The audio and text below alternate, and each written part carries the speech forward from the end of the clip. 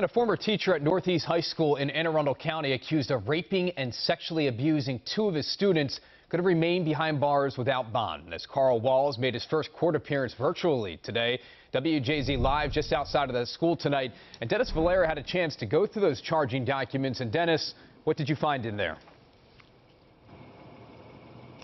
Rick, the documents, they detail the possible relationship Carl Walls had with these students, both of whom were students in his classes this past school year.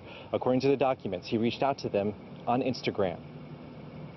Citing the nature of his charges and public safety concerns, an Annapolis District Court Judge ordered Carl Walls to remain in jail without bond.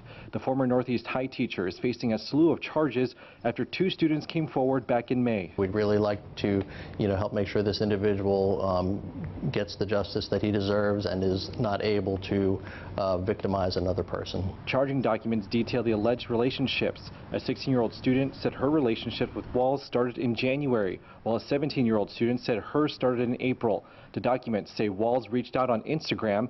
A victim says things would start off sweet but would escalate sexually, asking things like, "When was the last time you had sex?" and asking for nude pictures of themselves.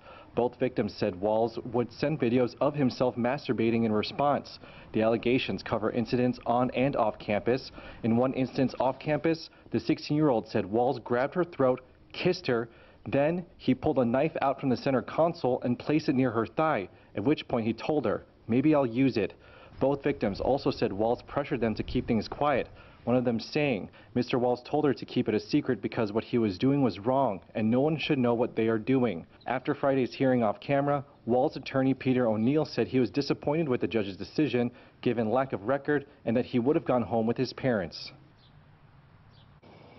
We learned in court that Walls' parents told authorities that he has mental health conditions. Also, one of the victims in this case has filed a protective order against Walls last month.